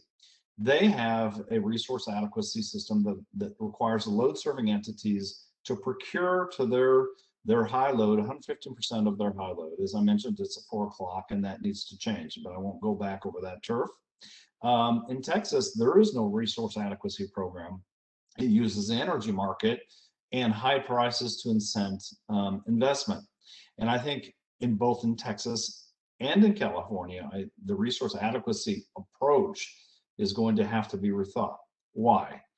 Well, my task was to talk about market design, and I think the markets can be designed to help address some of these issues to incent availability and other kind of things.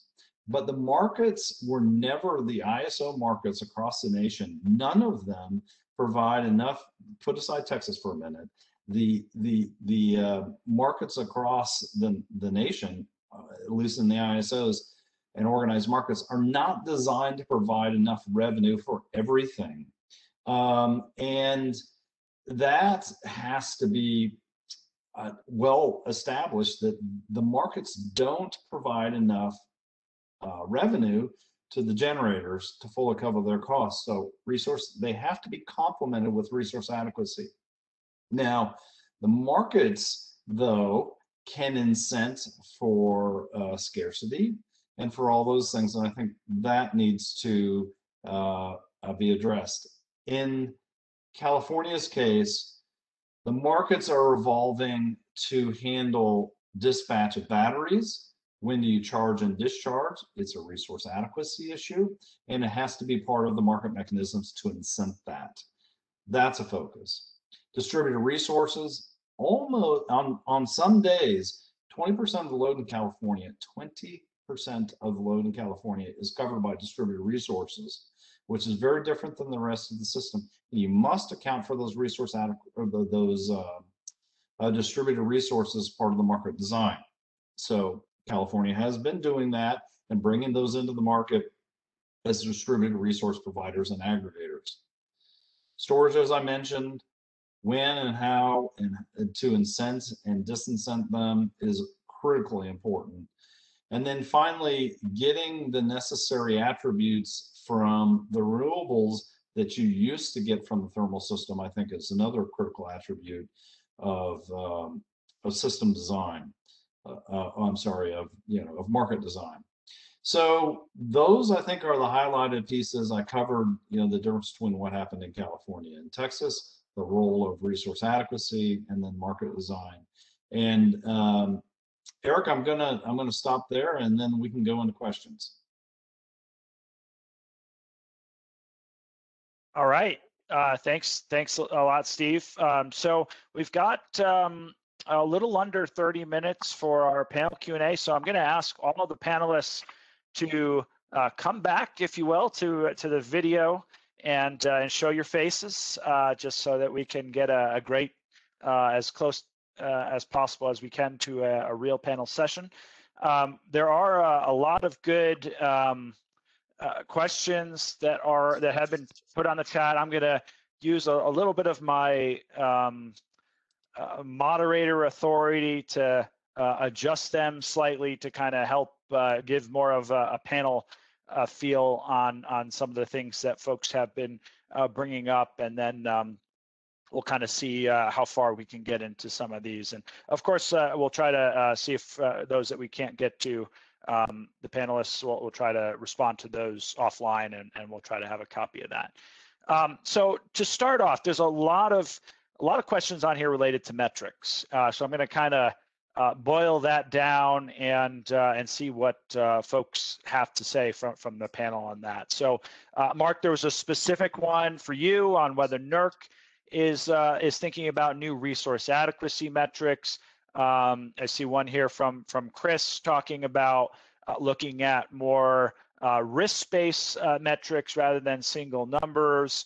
A lot of questions around the actual counting assessments for individual technologies. I know, Steve, you'd have some comments on that, and others. I know, and of course, Derek, you had quite a lot to say around metrics too during your talk. So I might start with Mark to give a few comments on metrics from the NERC perspective, and then we'll kind of go from there from others that might have some comments. So more generally, where are we going towards this sort of evolution of metrics for planners, for resource planners, for resource adequacy assessment folks on knowing whether you're adequate? What metrics can help with that? How do we use those? What are different organizations looking at? So Mark, I'll start with you, and then after that, I'll open it up for others. Well, thank you for that, Eric, and certainly a very good question. I'm looking forward to hearing from my colleagues as well. As you saw when I was talking about the whole idea of capacity, which was this outdated 1 in 10, and who knows if that number even makes any sense anymore, to be really around energy and essential reliability services and flexibility. And perhaps we're going to need metrics for each one of those to kind of get us to a point where we're saying, okay, I'm comfortable. Now, how do we get to that comfort level? That may be something based on experience, very much like the 1 in 10 when Calabrese and the PGMers and all those folks worked on it in the 60s and 70s, and the kind of units they had back in those days compared to the kind of units we have now, and the localization. So what's going to be an acceptable expected unserved energy level perhaps in one part of North America may be a little bit different than in another part. But that I will say is that, yes, we are, as you saw, the third focus area is going to be in metrics. Once we have this other pieces all kind of sorted out, looking forward to working with industry, because this is going to take not just the engineers grinding stuff. It's going to take authority. It's going to take industry maturity to say, this is how we're going to do this going forward. This is where we're comfortable. This is the levels based on the kind of widespread long-term impacts to potentially happen with these common conditions. How are we going to manage that system? And there are things we could have done, things around winterization, or things around operational planning, things around the 21 ruling plan that could have mitigated and the impacts of this kind of event. But to your point, still taking all those into account, what is a set of metrics that we're comfortable with? And I'm comfortable with risk, I'm comfortable with probabilistic analysis, and I'm comfortable with deterministic scenario analysis, which all of those things I think can feed into our comfort levels. Thanks, Mark.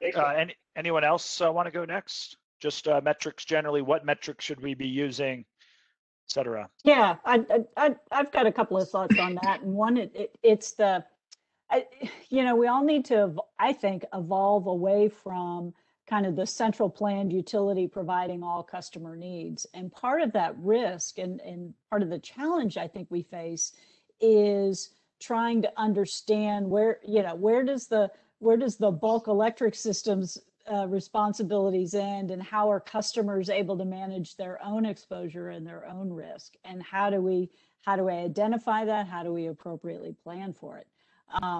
Those are tough problems. It's way easier when you can draw the line around, well, I'm responsible for everything, and therefore I'm going to spend money and resources and time and to make sure that I do everything I can for that. But we're evolving to to a world where certainly many customers, big and small, have the ability to kind of manage their own exposure? And how do we factor that into this adequacy discussion is certainly a question I have on my mind.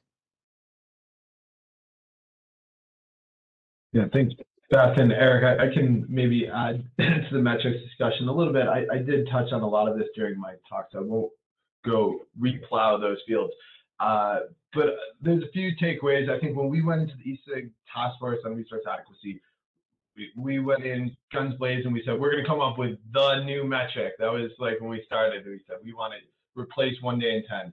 And I think we tempered those expectations really because I don't think we need new metrics. I think we just need to use the metrics we have better. There's a few things we can do right off the bat. I think planning reserve margin based solely on peak load, 15% above and beyond peak load, that's dead. We just have to get rid of that, retire it completely.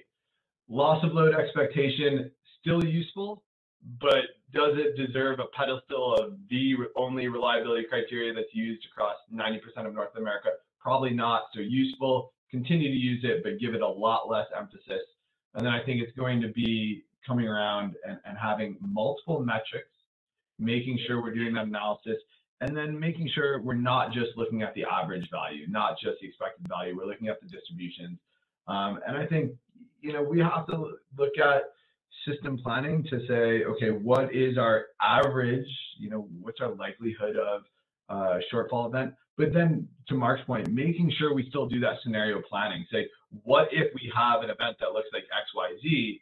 How do we prepare for that? What are some commonalities? Does the Texas event, are there other ways that could permeate through to a similar event, like a cyber attack or something similar? And I think that type of scenario planning is still going to be critical, even if we can't put a value on it. And then lastly, the 1 day in 10 years, that was always arbitrary. And one of the things I always had a lot of discomfort in is people rarely understood, people being regulators, policymakers, the average stakeholder, rarely knew what that was costing them. And so I'm not necessarily advocating for a change in the reliability criteria per se, but just make it transparent. Say, this is what it costs us to get to 1 day in 10. This is what it costs us to be 1 day in 5. This is what it costs us to be at 1 day in 20. Make sure people have the information to make those policy decisions, because ultimately this is really complicated. It's about evaluating risk and the trade-off of more money and more investment and more risk. And so right now that's just being done with a line in the sand, and we say, well, the system's either reliable or it's not reliable. It's not that black and white. At the risk of dominating this conversation, that's exactly the point there, Derek, is that, what is the cost that we're spending for reliability? And different customers are going to have different thresholds, and differentiating that, I think, is going to be a challenge going forward. I think there's an additional layer here, and that is that there may be some consumers that have high value to electricity but can't afford it. So we have to figure out. I had a conversation with somebody in the gas industry. Well, they said, why don't they fire up their gas fireplace? Not everybody's got a gas fireplace. So we have to think about how we manage this kind of leave it up to the end consumer. They may not be able to afford those kind of solutions, and the social solutions of electricity and gas working together, I think, provide those kind of solutions. And so, we have to look at the cost end. Not only like I like what you're talking about as far as the 1 in 5 and all that, understanding of cost. But there's another cost, and that's that human element. We can't lose that as well. If I could step in here a second, I think we have to completely rethink this conversation, because I've lived outages. 1 in 10 outage is not okay. Outages in general on the bulk power system are not okay ever. And not only that, as we move to a more electrified economy and society, that even becomes more acute.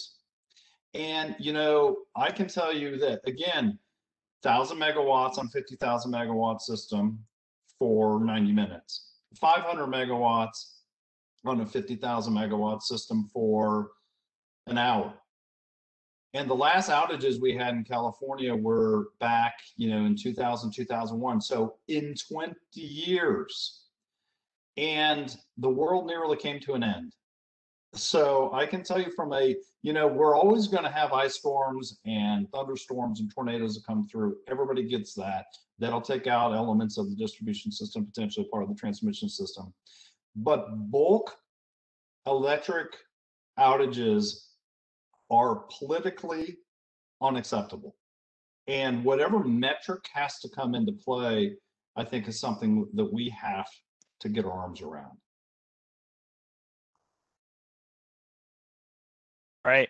I see a couple other questions here that I think would be also good to bring to the panel discussion. So there's a few around. So someone asked, sort of what's the existing market constructs, are they fit for a changing resource mix? I'm going to broaden that because there's a few other questions on there too. And given that this is a forecasting and market design workshop, so we know that there's different mechanisms in the market regions for achieving resource adequacy. There's centralized capacity markets, there's voluntary capacity markets, there's bilateral LSE requirements, and then there's of course the energy only market. And our resource adequacy wasn't, I guess, maybe 2 years ago or at least definitely 5 years ago, people weren't really talking about resource adequacy. Maybe you hear a little bit here and there. I know it was always talked about in Texas, but it wasn't the big topic. We were talking about grid services and other things. But now that we've seen some of these events, we know that they're happening. Are there things that we can do to the market design that large scale or small tweaks, whatever that may be, that we think can help provide these solutions? Some that maybe we've talked about, some that maybe haven't been. So I know, Beth, you've got a lot of thoughts on this. So I was thinking of maybe starting with you. Maybe after that, Michael, I know you've thought a lot about this as well, and then we'll kind of see what others have to say after that. Excellent.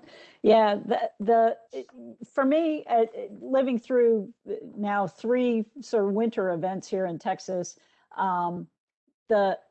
my first step is we have to stop operating the same under summer conditions and winter conditions. The impacts under those 2 conditions are different and require different sets of preparation and different sets of tools. So that's kind of my baseline fundamental at this point. I think the idea, I think there's even after the February catastrophe, there is not a stomach for a traditional installed capacity market here in Texas. So that's not an option that we'll see here. I do think, however, that there are opportunities for call them expanded ancillary services, which we'd probably have to do to be politically tenable. Expanded kind of capacity services. Maybe they're seasonally based. Maybe and those discussions are underway right now to try to lay out what that might look like. And that's in fact, some of the legislation kind of directs those discussions to occur. I'm leaning toward kind of an expanded, shorter term capacity type of market. I'm also thinking about how just the way we procure ancillary services now, which is basically day ahead, we buy some capacity for tomorrow. Thinking about that, well, what if we just bought ancillary services further ahead, a season ahead or a year ahead? What does that look like? And what kind of certainty does that bring to the supplier of these things that we need? But I think it was Mark that said it very early in our discussion. It's, we have to shift away from just buying capacity and shift toward being clear about what is it that we need to ensure the energy adequacy at every point in time. And, being more specific and clear about what it is we need for that, procuring those things using markets, let's use markets to procure them instead of just telling power plants what they have to do and then paying them what they say they need, and moving forward in that direction. Yeah, a few thoughts. I mean, we've seen events, across the last decade that have occurred in a number of these market structures. They've occurred in regions with capacity markets and regions with the energy-only market and, kind of vertically integrated IOU, traditional planning. So there's, really, it's not a market design issue, I think, what happened in ERCOT, having, $9,000 per megawatt hour power prices, you can't have a stronger performance signal than that. And I think we have capacity markets that tends to mute those incentives you get. And you would have had a similar, like we saw it happen in PJM and the polar vortex, the gas plants that were getting capacity payments just didn't show up. They had the same gas supply issue. So, I think it's more, I think, looking at the gas system and translating the power incentives, the power prices through to the gas system. And I think Beth mentioned earlier, the gas system gas suppliers are much more comfortable declaring a force majeure event and kind of relying on that for these extreme events. And that's not something that the power sector does. And I think we need to have, I think pricing all the way through that basically flows those incentives through to the gas suppliers and the pipelines, and basically makes sure that they're making investments so that they can deliver, and they're reaping the rewards if they do and paying the penalties if they don't. I think that's really where we've seen the failures, is mostly on the gas side. With the incentive structures we now have on the power side, particularly in places like ERCOT, I don't know what else you can do. I mean, there's certainly some rumblings that as you look at the different levels of natural gas pricing across the country during the February event, there's certainly a correlation between higher gas prices in ERCOT and our much higher system-wide offer cap on electricity. And so that raises the question of does our high energy price enable natural gas suppliers to extract more value than may exist in other markets where, the electricity guys can only sell their output for $1,000 or $2,000 at the most. And so that puts a natural limit on what the gas suppliers can provide. And clearly, if you have there's a former market monitor, I'll just say, if you don't have oversight and rules around that say it is illegal or against the rules to manipulate the market through withholding of supply to drive price up. If you don't have those rules, those are profit incentive activities, and people will follow their profit incentive and potentially do those kinds of behaviors that we have declared illegal or against the rules on the electricity side. Don't have the similar kinds of limits on the natural gas side.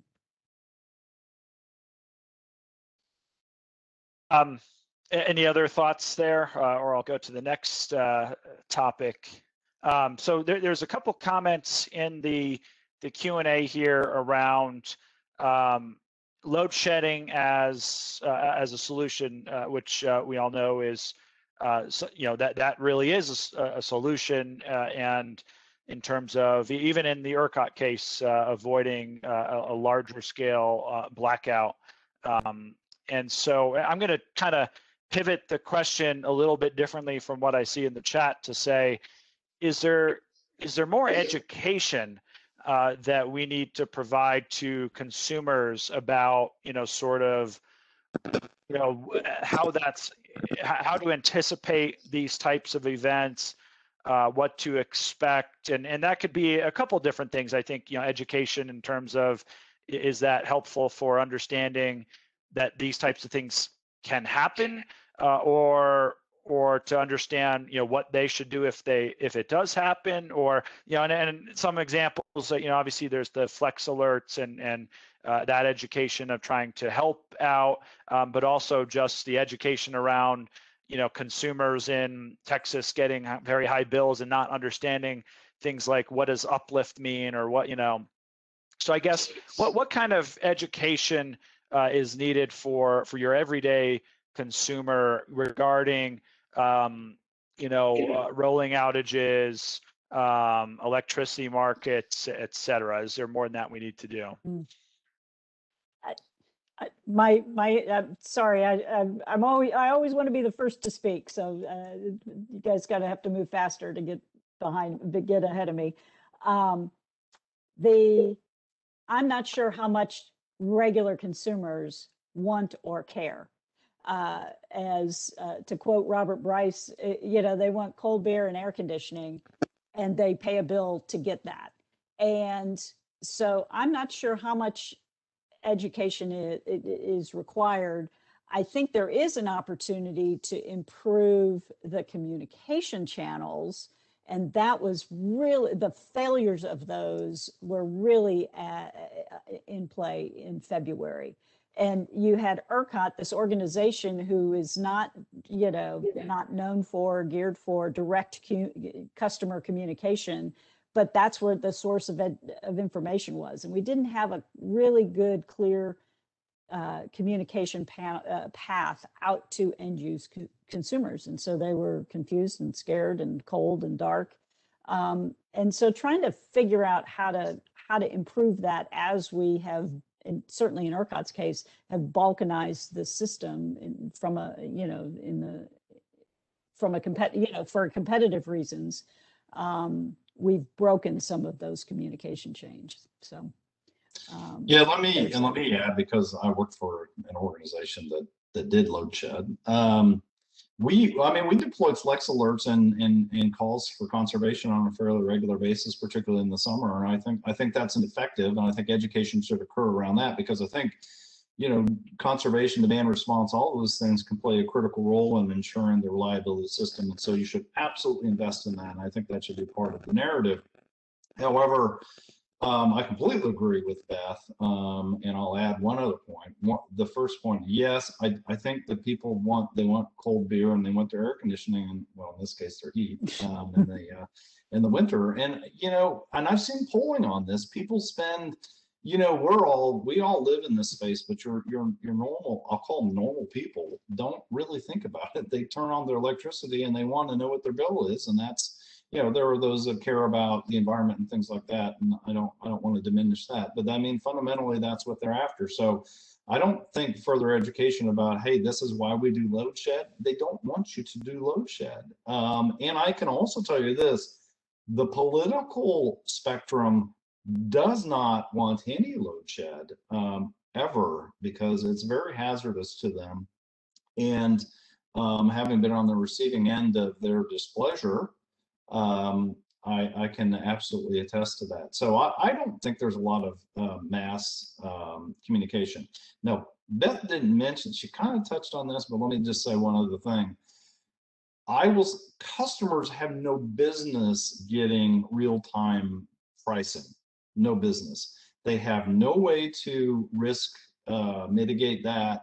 They're at the mercy of the wholesale markets that are very volatile. So I think what happened in Texas with Griddy was, that is one thing. And I know they've made a stop to that, but let that be a warning to across the nation. You can't expose retail customers to wholesale prices.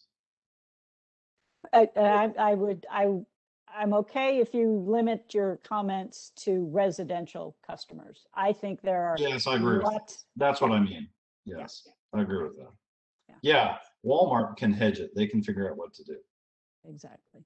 And anyway, I think in terms of communication, I think about the difference, certainly here in Texas. If you live on the coast of Texas, you know what to do when there's a hurricane watch versus a hurricane warning versus an evacuation order. We have frequent and constant communications about that, and people know how to react and respond and what they should do to prepare and react to that. A similar level of awareness does not exist on extreme cold weather, because we don't get extreme cold weather very frequently. And so some of the legislative language directs some improvements about that winter preparedness, winter communication. Don't run your car in the garage. Don't try to heat your house with your gas stove. Those kinds of things that that basically had tragic outcomes for some citizens of Texas. Yeah, and I don't mean to have Beth and I monopolize this part of the conversation, but let me add just one other thing.